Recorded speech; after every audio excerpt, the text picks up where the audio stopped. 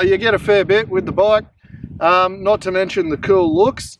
And you know, it's not all about looks though, but I'll tell you what, this is one very good looking, amazingly finished motorcycle, but it goes unreal. So on the road, it's as you would expect.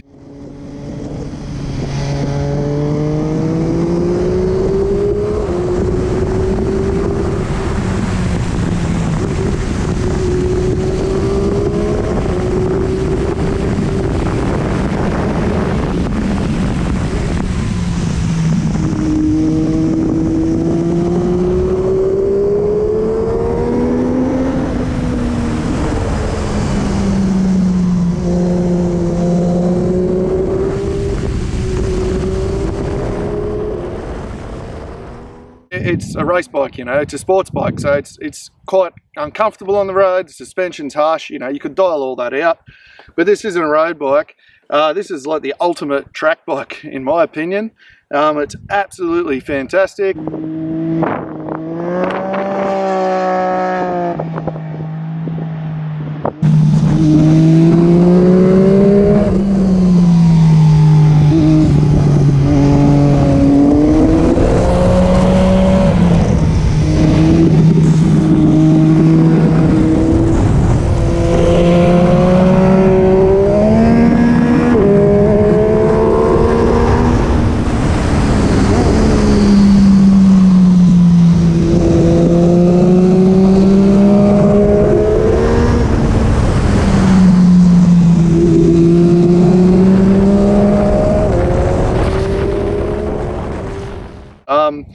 So today I've been through all the different maps on it. So there's a custom map.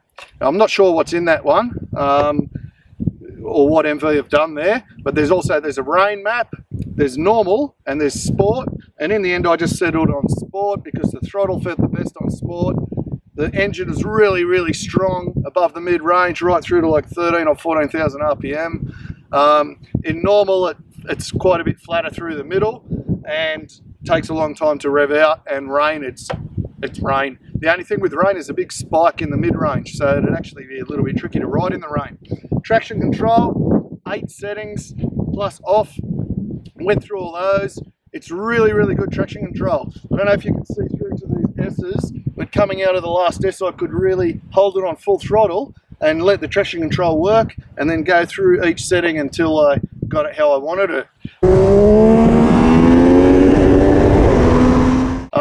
You know, I don't always need it. I was just doing that to test it. It's a really good system. It's silent, but it just kind of retards the power, pulls it back. It's just like applying the rear brake, really. But it works very, very well. The ABS is switchable, but I just had it on 2 today. You can feel it over some of the bumps, but no point turning that off. Up and down quick shifter works really well on the track at high revs. On the street, it doesn't like the back shifts as much at low RPM, but they're pretty much all like that.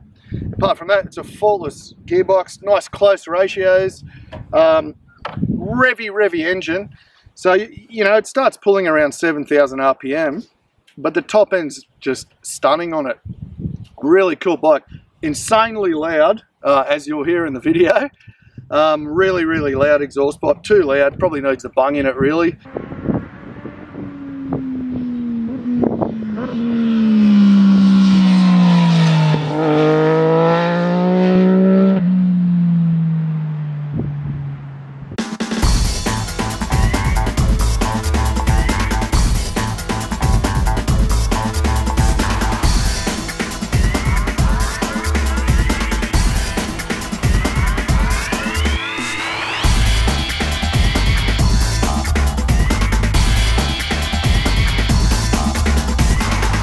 Seating position suits me fantastically. It's got these rear sets with the billet foot pegs on it. I'm 185 centimeters. I fit in this bike just right.